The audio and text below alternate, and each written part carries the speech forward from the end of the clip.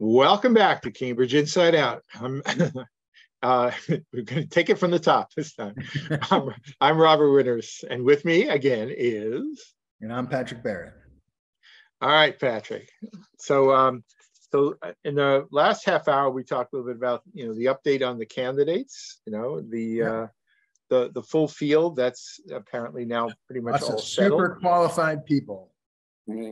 Well, actually, one thing I'm going to say about this is that I had some serious worries, earlier this year that we were not going to get any interesting candidates, or if we were going to get any candidates of any substance, they were all going to be such total radicals and completely unreasonable people, so that the voters would have no choice other than just to sort of, pick eeny, meeny, miny, mo, and just get the least crazy group of 9 elected.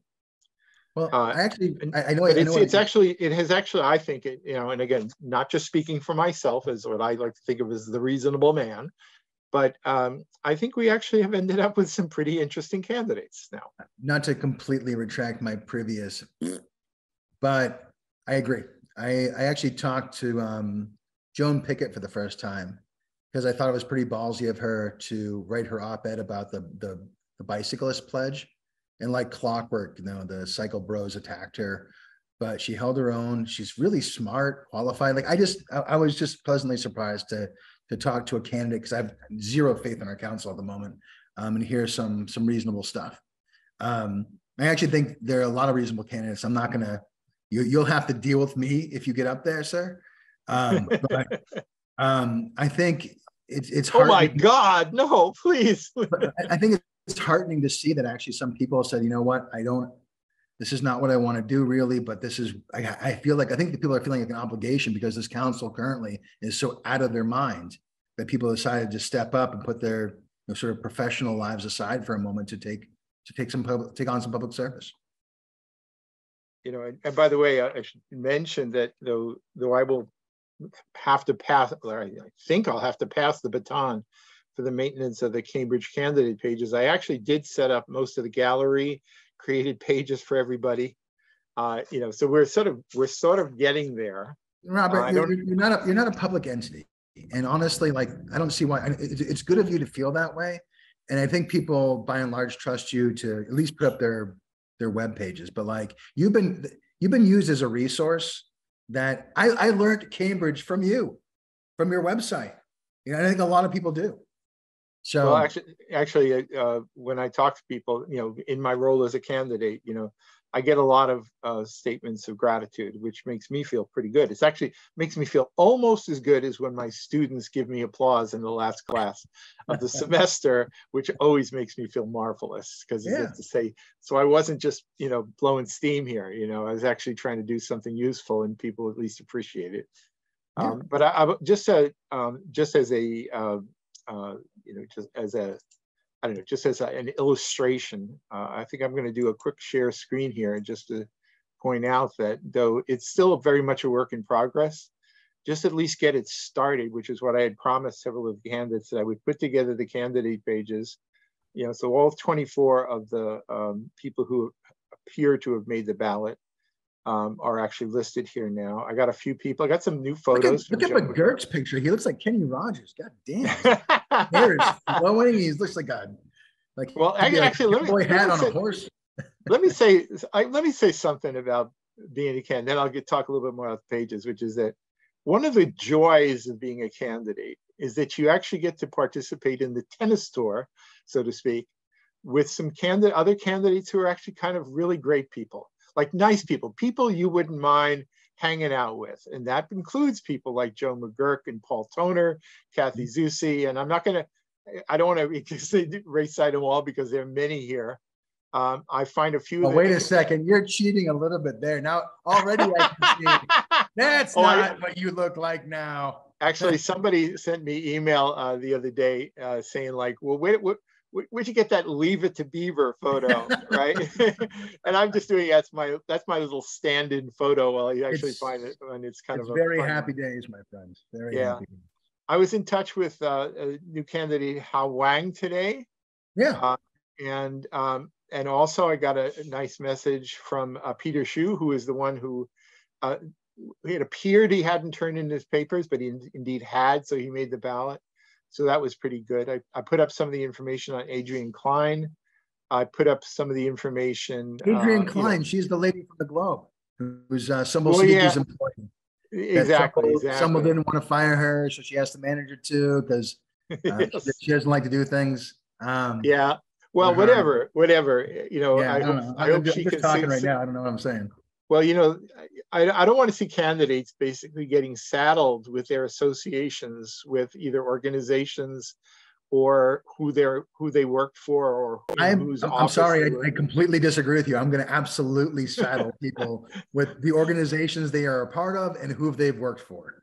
So like, that's who they are. That's who they've been. That's their resume leading up to running for city council. All right, you may be right, but I'll just express my point of view that I've basically held for the last 20 years of putting together candidate pages. It has always bothered me the way in which organizations and money tried to sort of dominate everything. So we shall dictate and tell you who the right candidates are.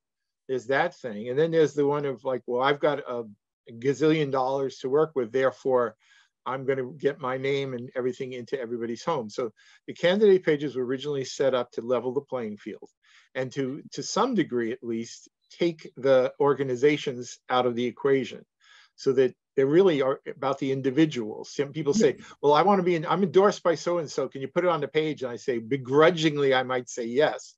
But I've always wanted to kind of keep the candidates as individuals separate from the organizations. If they want to go selling their organization and their endorsements, that's on them. But that's not on me. Well, I think something that I've learned by reading your website, Robert, that money is a part of politics almost inextricably. However, in Cambridge politics, raising the most amount of money, getting the most money does not guarantee a victory. And in fact, I remember quite clearly when Ken Reeves had raised about $90,000 and he lost. Then you got a guy like Craig Kelly who raised like $15 and he won. And then he lost eventually, but you get what I'm saying. I don't think I understand for a candidate who might be new to Cambridge, especially. There's a couple of guys who they just literally landed here and they want to run for city council, which I always thought is kind of strange. Not because you need to be like Mark McGovern and I have Kim on the Mayflower, although that's nice to have that history. But I always feel like you have to learn the city a little bit. And I don't know that you can learn the city in a year or a couple months.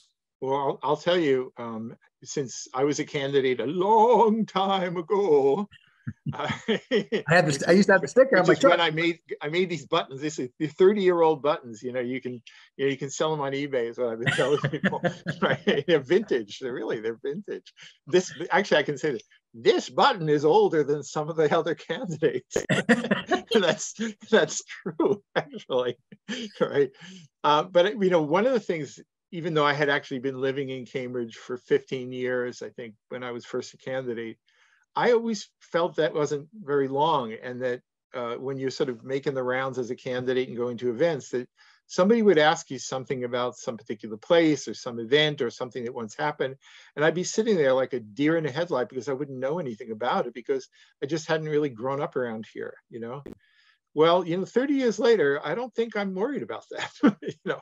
Now, I'm not suggesting that every candidate needs to have been around the block 30 times in order to be a qualified candidate. I'm not at all saying that.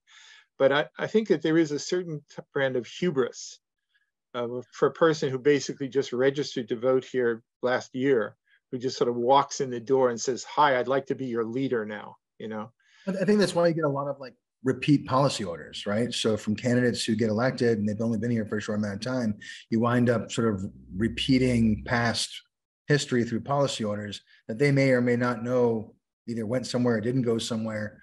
When I entertained the idea that I might run for city council, I remember talking to my dear friend, Dennis Carlone, previously mentioned in the last episode, I think is Emperor Carlone.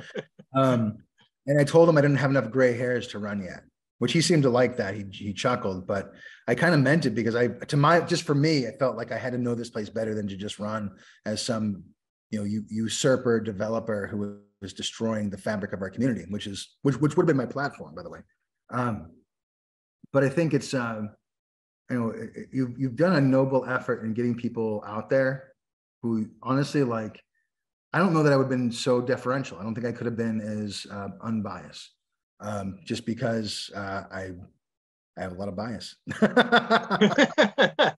Well, I've been known to have a little bit myself, but I work on it. I try and be as neutral as possible. Unlike most of my neighbors, I am imperfect. Well, at least I don't have to worry about that. Anyway, let me just say, since we're on the topic, that there are some advantages and some really positive aspects of candidacy that I remember from when I was a candidate many years ago, and I'm already starting to remember, and not remember, but actually be introduced anew these days, which is that when you have a conversation with people and they say, you're a candidate, they actually look at you more deeply. They say, okay, this is serious now. Yeah. And when they're having a conversation with you, they're literally investing a piece of themselves in you, which is a little intimidating too, because then you feel like, okay, I got to really carry this now, so there is a responsibility. If only I felt that from the 9 ding dongs that are up there right now, and I just don't. I think there's some people, some elected officials, some candidates, they take their role as a representative seriously. I think that's why I get so upset, Rob, because there are good people on the council. There are great people on the council. I know you and Mark have had your differences, but I like Mark. Denise and I have been friends for a long time. She's a good person. She's a strong person. Toner's. Well, I was coming back from the jazz festival talking with somebody yesterday, and somebody started ragging on Mark McGovern. I said, well, I have my issues with Mark McGovern, especially having to do with the affordable housing overlay. I said, but on the other hand, you got to look at it issue by issue, because in some other ways he becomes the reasonable man, and on other matters he becomes the world's most unreasonable man. And Mark, I can say that about a number of the councilors. He's not an ideologue. And that's what matters to me right now in this new climate where everyone's an activist and everyone's polarized. You're either for it or you're against it. We don't need public officials behaving this way.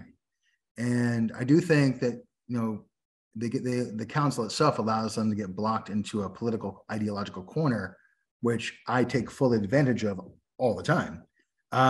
But to my mind, you should never vote for something because you have to, or you feel like you have to, because if you don't, then, some angry ladies from West Cambridge are going to show up on your doorstep and throw eggs at you.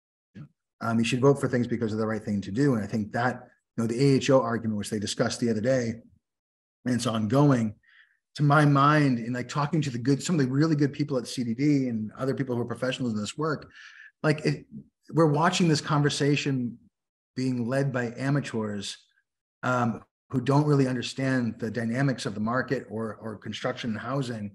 And we're allowing the one little Band-Aid item for affordable housing to run the entire housing planning development scheme for the city. It is it's like the flea wagging the dog. It's funny. I have some crib notes here right in front of me right now. And on that one particular issue, guess what I have under AHO? I wrote, it's that and bike lanes are the tail wagging the dog, And I would say, in terms of going into the municipal election, I would say this even if I wasn't a candidate myself, is that I think it will be a terrible, terrible season for the next 3 months if in fact the entire discussion simply degenerates into a matter of, what do you feel about the bike lanes? Did you sign the pledge? Or if you don't support the affordable housing overlay or its amendments, therefore you must be anti-housing. Well, right? It's not just anti-housing, you're also a racist. So that's just I know. But I worry that this is how the discussion will go, is that people who have very narrow interests are going to basically say, I am king here. I shall define the issues. You, the candidate, must adhere to my list of what the 2 issues are. And I don't think that's the way it really is. The AHO is the Band-Aid that was supposed to sort of help navigate affordable housing while we fixed our zoning. But let me be clear about it. because, you know, again, I got to watch myself. Am I being a candidate or am I being a commentator here? But I was opposed to the affordable housing overlay when it was first proposed, not because I'm opposed to affordable housing, but because I thought it was badly structured. It was based on a presumption that somehow if you happen to fit certain criteria, you should be allowed to build 3 times as much as some other completely reasonable person who's living in the adjacent parcel. I did not like, and I still don't like, the notion that members of the public have zero say in the matter. And even worse, even the planning board was taken out of the equation, right? I mean, there is an arrogance about that whole concept. I'm a zoning attorney, Robert, and to my mind, this was my biggest argument against the AHO. And I didn't come out against it, but I privately spoke to people who were asking me about it, that like, how can it be that a homeowner who wants to build an addition for the expanding family has to get a variance, but in the same exact building, the affordable housing overlay developer can build a 6-story structure? To my mind, we talk, you know, when the council talks about how this is supposed to be the equity and the social whatever for all people of Cambridge, they don't really mean that. They only mean it for the group, the constituent group that they're arguing for. So like the affordable housing overlay isn't for all Cambridge, it's for the affordable housing developers to build what they want. There has really been fine, but like it's just say what it is. There really has been kind of a big lie that has been promulgated for the last, I will say, 4 years, right? So what you have is a lot of people in this city who have every good reason to be bothered by the fact that rents and housing costs are high. Yeah, I'm thoroughly sympathetic to that point of view. But the truth is that almost all of those people are, no matter what the AHO does, are still going to be just going around looking for an apartment at a reasonable rent.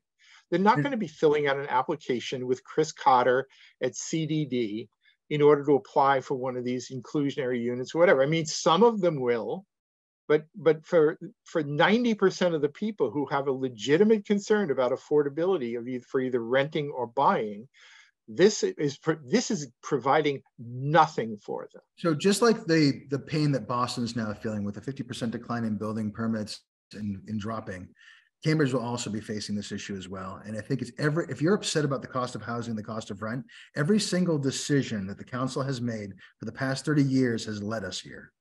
From the beginnings of the inclusionary zoning and the losing of rent control, which was, you know, we'll see what happens in the Supremes later on, but the adjustment to rent to inclusionary to go to 20%, and the AHO. The AHO is only for that niche group of people who can't afford to live in Cambridge, who can afford to be in these who can qualify for these programs. But if you're looking for housing affordability, every single thing this council has done has created a market distortion that completely dumps the cost on the market. So market rate went way, way up, and now things are $1,200 to $2,000 a foot, like you're living in the frickin' Back Bay. That is a result of the council not being able to talk about the elephant in the room, which is zoning reform. And actually, well, you know, Patrick, now I put on the other hat as a candidate.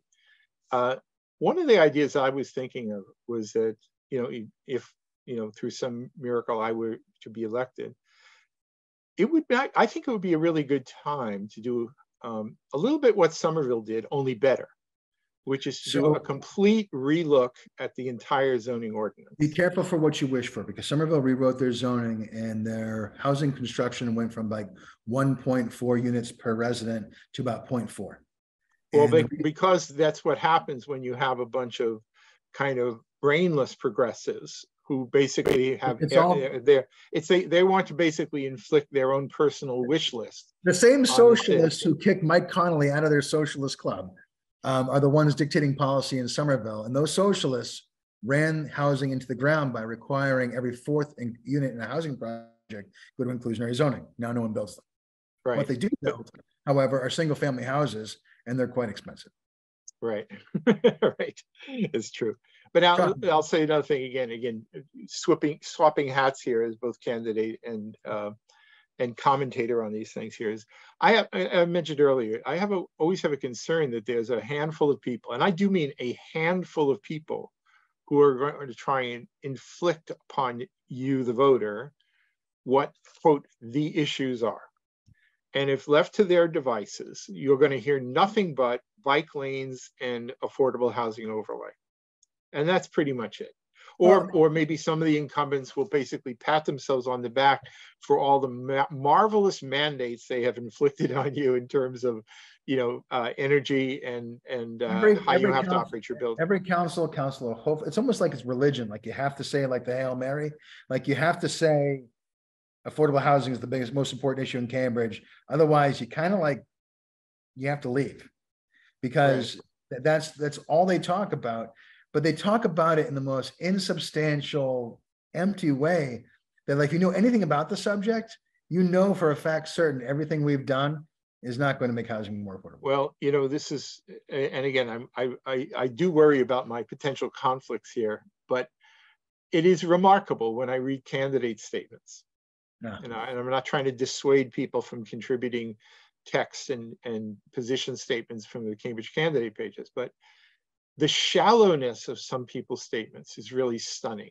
It's all about how I believe in providing affordable housing for that, but there's no particulars on how to do it, other than maybe this sort of lottery, which is the affordable housing overlay, which basically has a few prize winners, but meanwhile actually does nothing for most people who are just looking I'm for affordable housing, open space, and a strong environmental policy. Oh, and vibrant neighborhoods. Don't forget vibrant neighborhoods and preserving the narrative of the character, but also building housing for our most vulnerable populations. I approve of transit and mobility and bike situations. Like, I could do this for hours, and it's nonsense. Well, it's almost like a convergence. You could start off with like many candidates, but their rhetoric all just starts to become one. So when I first got involved in Cambridge politics and just like paying attention to it, I looked at your candidate page, and my politics are kind of all over the place, but like in Cambridge, I'm a Republican, but like in Texas, I'm a communist, So like, when I looked at the candidate statements, that's the thing that stuck out to me the most, is like, how do you choose? They're all the same. Well, Patrick, think about how I feel. I'm sitting there putting those damn pages together, and I'm saying, can you people break out of the box a little bit? It's really kind of frightening.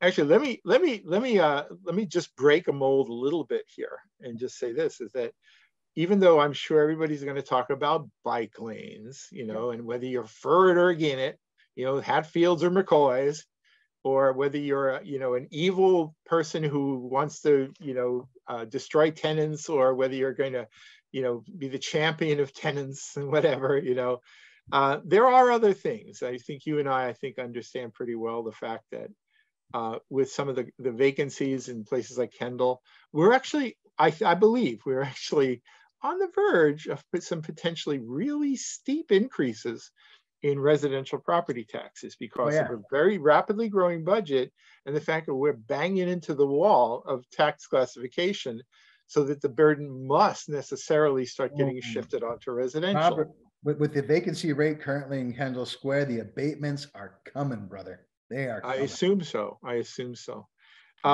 I think that another issue of some importance is I've sort of thrown the word representation and representativeness, but I'm not convinced that in our proportionally representative system that we are really proportionally representative of much of anything on the Cambridge City Council or the school committee. The only thing that proportional representation does, Robert, and this is, I'm saying this as a Cambridge outsider looking in, is guarantee that at least one lunatic gets on the council. That's a proportional. Well, that might be so. That might be so. Another thing of some importance to both you and me, Patrick, is the fact that there are some important places in the city like Central Square, which could really head south if there isn't some really serious concerted effort. But it's not going to, Robert. We just had our big board meeting and Mayor Siddiqui said she has a plan for Central Square. She's going to rezone the whole thing. I was amazed. And what is she going to turn it into? God help us. God help us. She had no plan. She was just right. And some of these things actually cross over to some of the school committee related issues too. But I worry sometimes about what it would be like being 14 and 15 years old in Cambridge, growing up in Cambridge, and saying, That's well, my what do you kids. do? What do you do? You're a kid here. What do you do? Where do you hang out? What can you do? And it just seems to me all of the priorities are for everything but, and I As a just think parent, that, Robert, I can guarantee you that's the feeling that most parents have, and that's yeah. why we continually see our friends leave. My children have gone through like a best friend every year because they either grow out of their homes or they kind of realized that they're almost not wanted here. But hey, Patrick, they can just go play in the bike lanes, right? So that's all the recreational opportunities you could ever possibly want. Now, by the way, I don't want to be such a naysayer. I mean, there's Cambridge Youth Soccer, there's some of the little leagues, and I think some parents are actually finding really good outlets for the kids. But if you're just 15 years old and you want to do something other than drugs, it's a bit of a challenge in an urban environment like this, and I worry about that sometimes. On the school committee side, I hope that there are more than a few candidates who actually want to talk turkey about Eugenia things like. is the one that rises to my mind as the best candidate out there. Well, Eugenia. there are a few others, and I want to learn more about them. Anyone that's Hudson. talking about algebra and science, you got my vote. I agree, and I think this is a pretty important thing, and it has and shockingly, it has nothing to do with bike lanes or the affordable housing overlay. Yeah. Right. In fact, actually, in day-to-day living, most of what people think about, worry about, want in a place like Cambridge, or really anywhere, is not about those two issues that the endorsing organizations are going to tell you are the only things that matter. Bike lanes and affordable housing overlay are easy. You're either on or you're off. It's almost a binary decision, and it's almost meaningless in whatever your position you take. Yeah. To actually talk about some of the substantive things that affect families and people who actually live and use Cambridge, that's hard. Well, anyway, we're going to have to cut it off now, Patrick. But we'll be back soon enough on Cambridge Inside Out. Yes.